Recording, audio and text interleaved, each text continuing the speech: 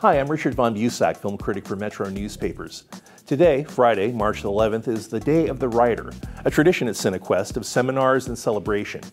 Part 1 at the San Jose State University Theater at 10 a.m. is Crafting the Heart of Sci-Fi, the Story. Howard Suber is the founding chair of the Film and Television Producers Program at UCLA. He will discuss the unique problems and opportunities facing the sci-fi screenwriter. At 1 p.m., a forum discussion by Steve Kuden of the X-Men TV series and Paul Chitlick of the new Twilight Zone. The moderator is sometimes Deanza guest lecturer Robert Phelps.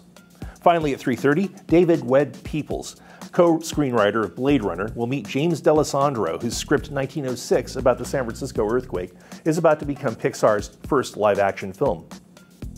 Would you rather watch movies than write them? Well, then there's one of the best at a venue worthy of it, too.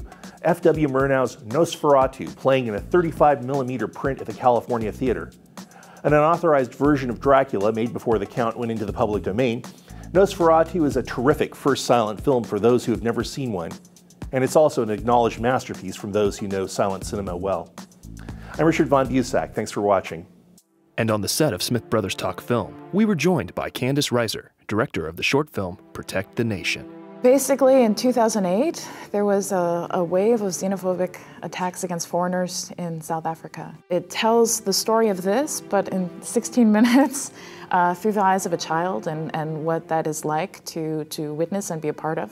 I wanted to use the camera kind of like an imaginary friend for the little boy, to be drawn into his world and actually see the world that he's living in through the eyes of a child. He's really full of love, but he doesn't have anybody who will nurture everything that he could be.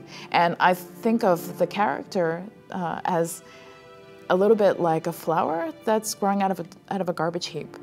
And if you see something like that, that's kind of a miracle. And that's something that needs to be protected. Protect the Nation screens Saturday, 1:30 p.m. at Camera 12.